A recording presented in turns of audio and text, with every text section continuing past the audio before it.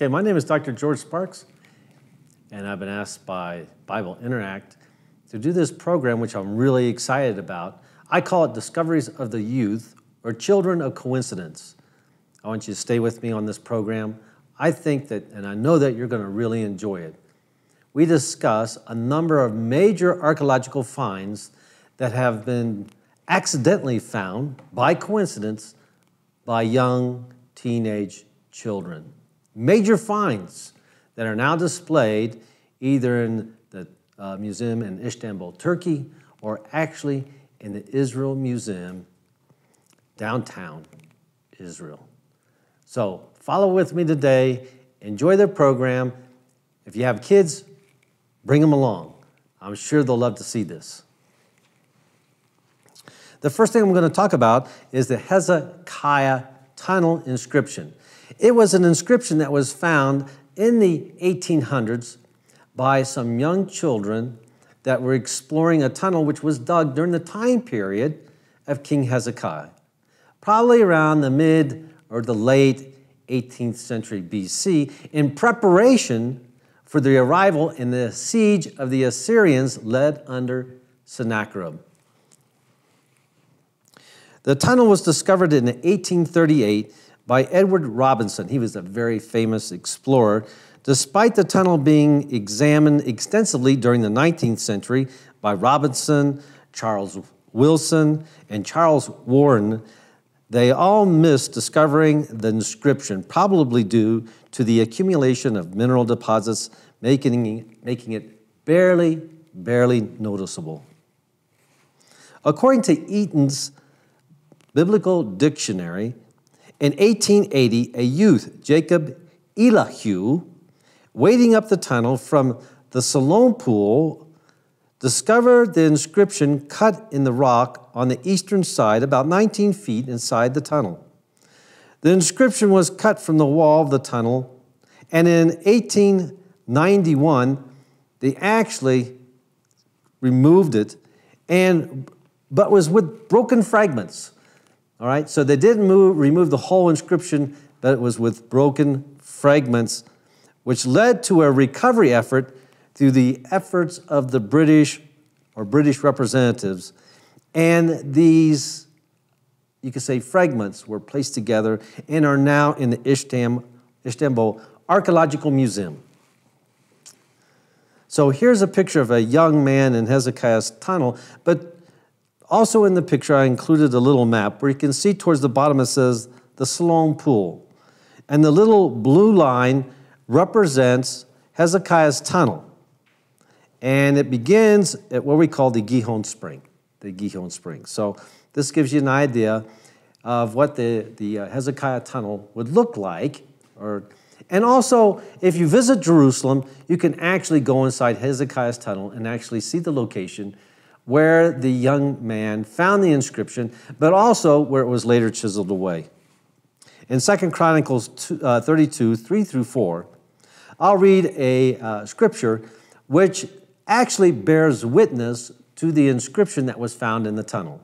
Or we could turn around and say the inscription bears witness to the text in the Bible.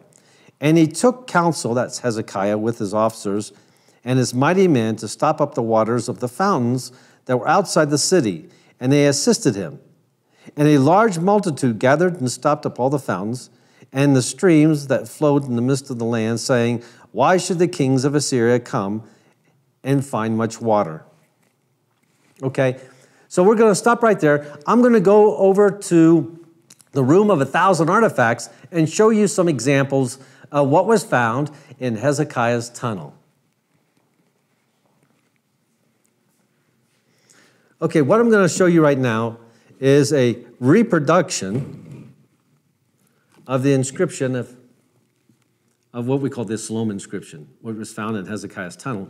And it bears witness to what was mentioned in Chronicles. And this was found in, you could say, 19 feet inside Hezekiah's tunnel. We're going to read a little bit about what this actually says. It actually mentions two groups were tunneling, one from the Gihon Spring area, one from the Siloam area, and it also describes where they both met, and the water was flowing freely, and that location is where they cut this inscription. What else do we have to bear witness to the event of the Assyrian arrival and Hezekiah's preparation for that event? Well, number one, we have these little jar handles, and we can use this also as study information, maybe a little study, you could say, for study for you. Look it up, Google it, all right? This is called a Lamelech candle. The word Lamelech means king. You can see a little indentation and imprint that looks like a little winged bird. Maybe it has a icon resemblance to some Egyptian influence, but also there's some Hebrew, Paleo-Hebrew, that mentions Lamelech, or belonging to the king. Some scholars suggest that this jar handle belonged to a large amphora, of which they still have representations in the Israel Museum.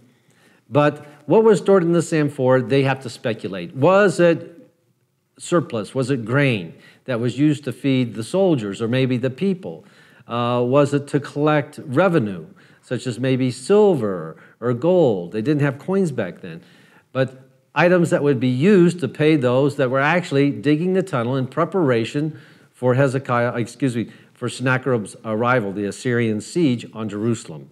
We don't know for sure. But we do have a representation of what is called Lamelech candles dating to from the time of King Hezekiah. What do we also have as a witness to the event? Well, first of all, we have this other item right here that's called Sennacherib's prison. In the Bible, it tells us that Hezekiah was actually inside the city walls of Jerusalem. That's why they were digging the tunnels, so the waters would be inside the city, not outside the city. And the Assyrians were outside the wall, threatening those people and the king inside the city, saying, like, whose God is able to withstand the Assyrians, because all the other cities of Judea and of Israel in the north fell. All right? Now, what happened? Well, something occurred back in Assyria, and the king left with his army. All right?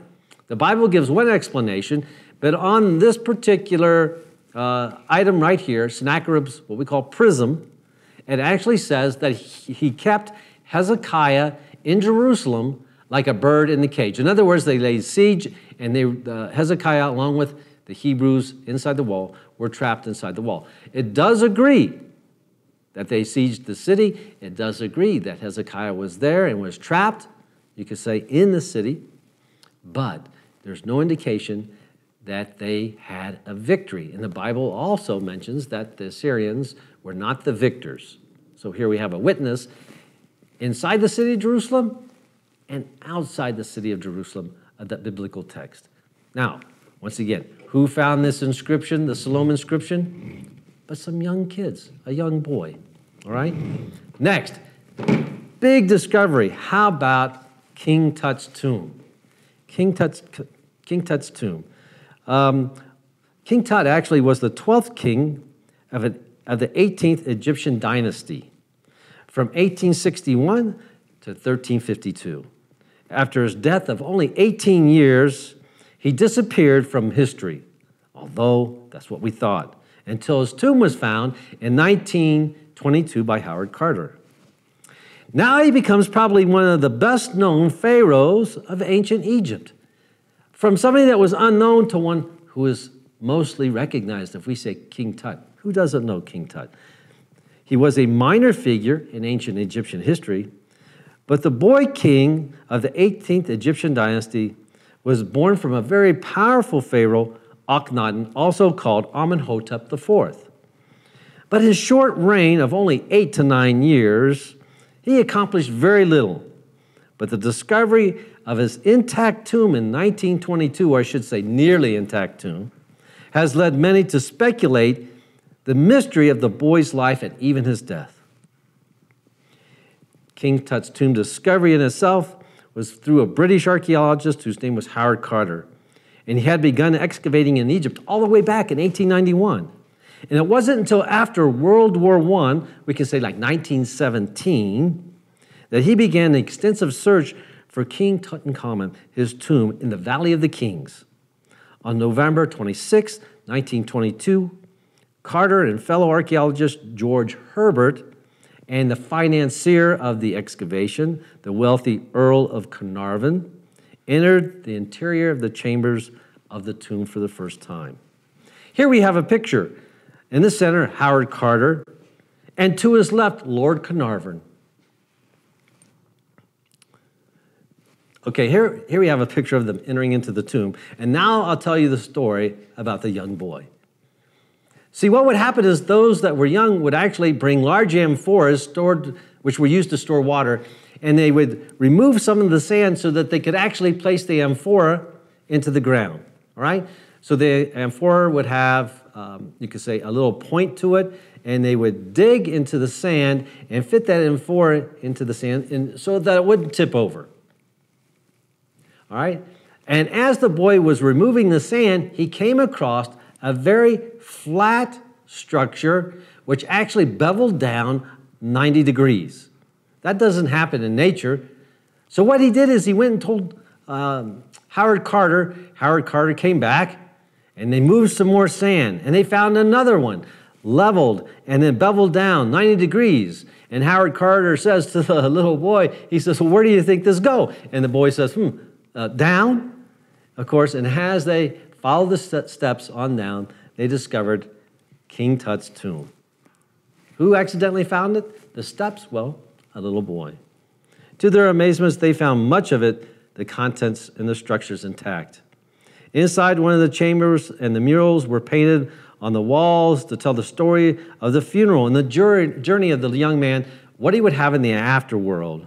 Also in the rooms were various artifacts for his journey, such as oils and perfumes and toys that he played with, precious jewels, and also statues of gold and ebony. Here's one of the rooms intact. And as they remove the seals, we start to find, well, first of all, the mummy of King Tut. In 1925, 3 years after the discovery of Howard Carter, found 2 daggers hidden in the folds of the materials wrapped around the Pharaoh's mummified body.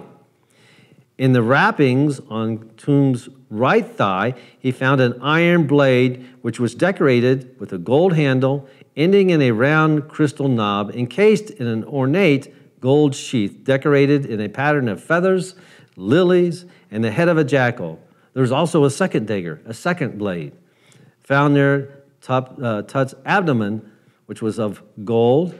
So understand what is neat about this is iron. In archaeology, we call the Iron Age around 1200 BCE. This dagger was found 150 years before archaeologists actually date the Iron Age. Around 1360, it was buried with King Tut, or 1350s. That makes it almost 150 years, remember, earlier. So maybe you have to redate the Iron Age. Some speculate that King Tut's dagger was actually made from a meteorite. Here we have a very rare example of a bronze sickle sword. I think the Israel Museum has one. The Bible Lands Museum has a very nice one on display. Absolutely beautifully intact. But just for you today, I went to the Mancini Museum, and they graciously loaned me a sickle sword identical to the one that was found in King Tut's tomb to show you today. With a decorated handle, you can see the blade would be sharpened on one side, and it's made of iron. It's made of bronze. That's a large chunk of bronze. It's very rare, a very rare example to hold and to show you today. I hope you appreciate that. Second discovery, a young man who found the tomb of King Tut, the Salome inscription, number 1. Number 2, King Tut's tomb. Let's continue and see what we can find. In King Tut's tomb, they found a box, but very similar, you might think, to the construction of the Ark of the Covenant. Notice that the lower section, it has 2 rods to hold so you can carry it without actually touching the structure. Very similar in respects to the dimensions and you can say the structure of the Ark of the Covenant, where they were not supposed to touch the Ark itself, so they carried it with 2 rods. Also, we have what is called an incantation cup. This was actually made of alabaster. But I think this is very interesting because what we read in Genesis 41 and verse 2, and this is the Joseph story, Joseph in Egypt. His brothers are now coming into Egypt because they need grain. There's a famine in the land of Canaan. So if you remember the saga, the epic, they start to go into Egypt so that they can attain some food. Along the way, Joseph notices his brothers, and he suggests that they should bring that young brother that they talked about, Benjamin. But he's playing a trick on them so that the whole family later on will arrive into Egypt. Let me share you this text, Genesis 44 and 2. And he says, "Put my cup, the silver cup, in the mouth of the sack of the youngest," that would be Benjamin, "with his money for the grain." And he did as Joseph told him. As soon as the morning was light, the men were sent away with their donkeys.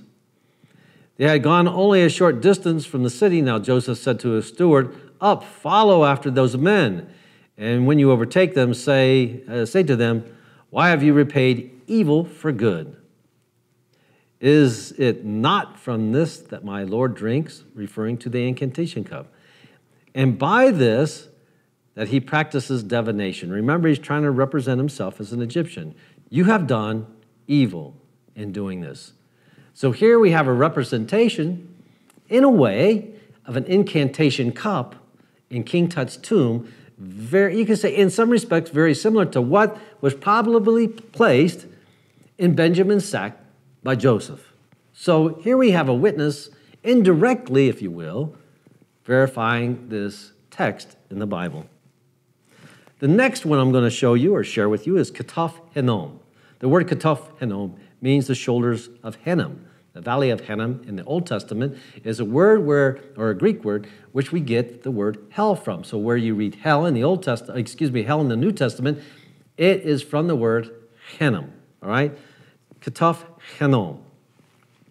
Here you see the Church of St. Andrew, and to your left or right, you have the bone repository and the benches. And we're going to take a closer look at this.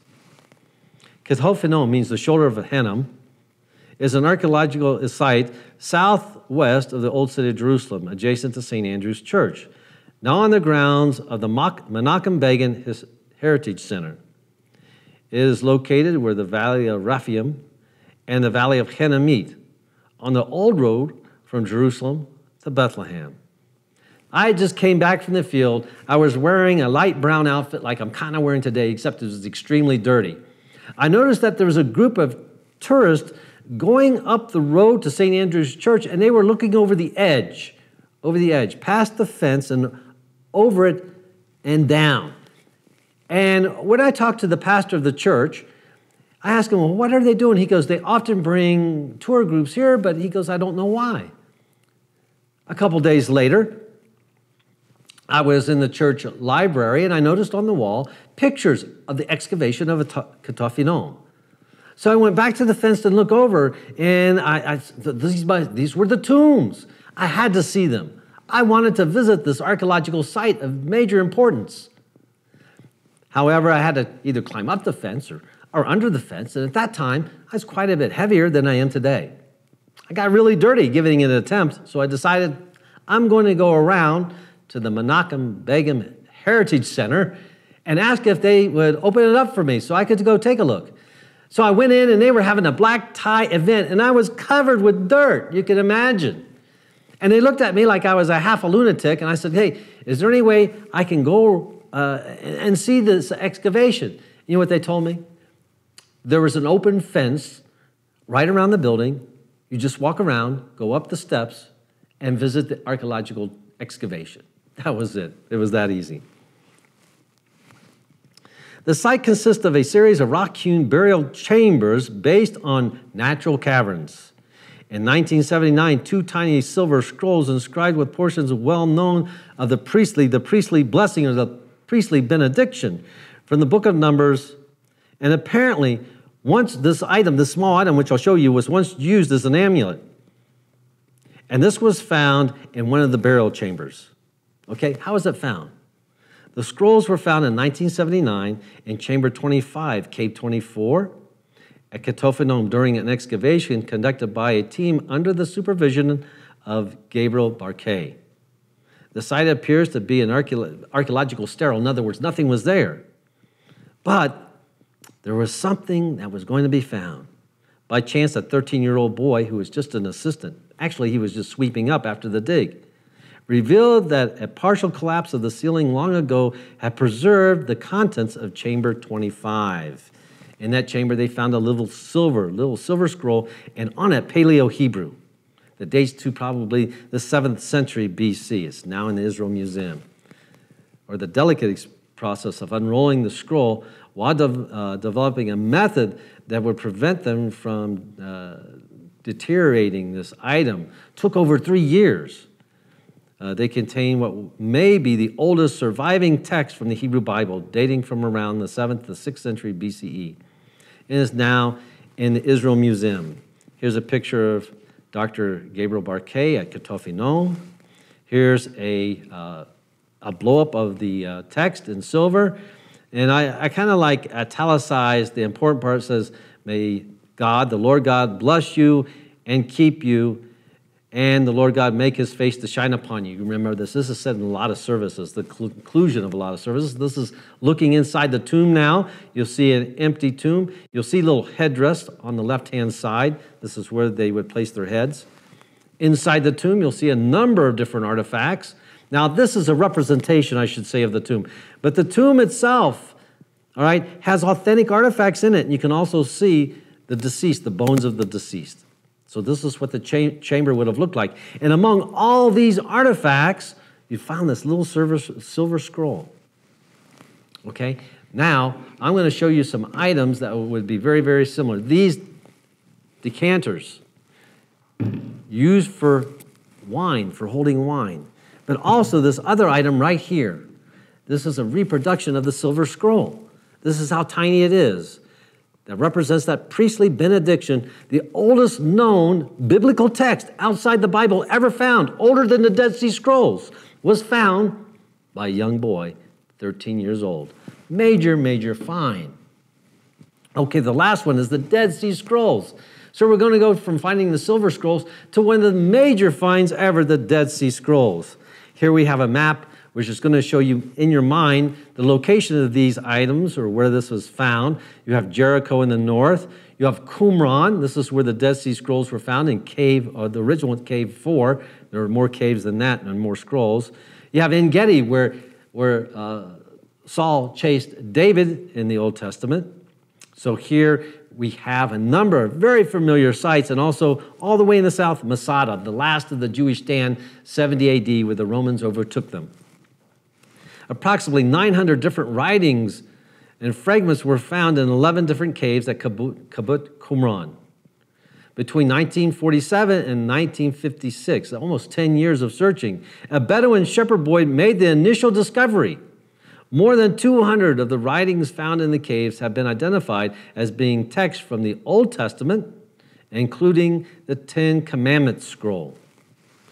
The texts are of great historical, religious, and linguistic significance because they include the third oldest known surviving manuscripts of works, later including in the Hebrew Bible canon, along with extra biblical manuscripts, which preserve evidence of the diversity of religious thought in the late Second Temple Judaism. The Bedouin kept the scrolls hanging in the tent poles. Believe it or not. They actually were going to sell it to an antiquity dealer in Jerusalem. His name was Kando, who was basically a cobbler, a shoemaker, and also a part-time antiquity dealer. They finally sold one scroll for about 30 bucks today, maybe even 40 bucks. But guess what? A scroll today is worth millions. And they sold it for 40 bucks. All right.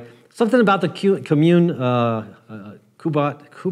community is what they did in practice very, very similar to what we see in the New Testament. A communal meal where they sit around and have, you could say, a meal between those members of that sect.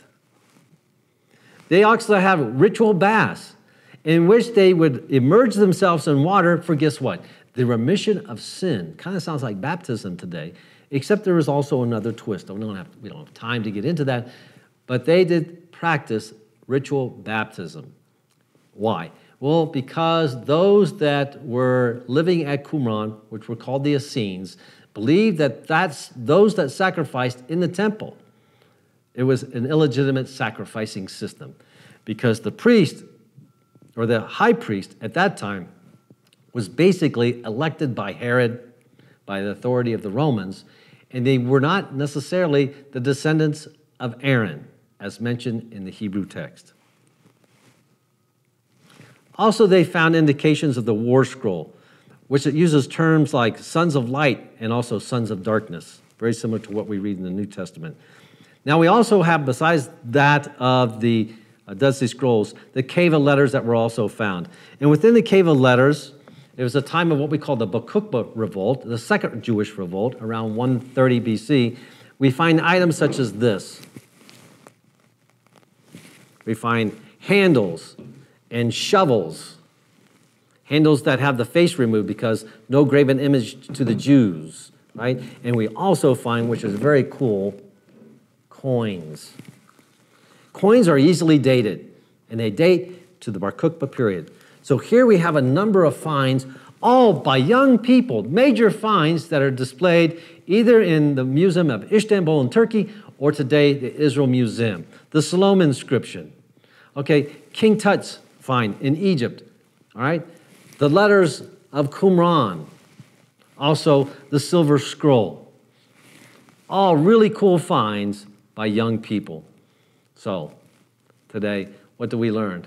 That all the education, sometimes you might think it's the young, those children of coincidence that find the really cool things. Thank you. Bible Interact, uncovering the mysteries of the kingdom of God. At BibleInteract.tv, you will penetrate the scriptures of the Bible. At our store, you're just one click away from owning your favorite books, DVDs, or study guides. Earn a degree from our university and watch hundreds of video presentations from biblical scholars, archaeologists, and theologians. By subscribing to Bible Interact, you'll find all the resources you'll need, so why not subscribe today? Go to www.BibleInteract.tv. You'll be glad you did. Interested in studying more about the temple, the Messiah, or what God's plan is for our future? No problem. We've got you covered. With more than 200 DVDs, books, and workbooks, you'll find the answers you've been searching for. Bible Interact, uncovering the mysteries of the kingdom of God.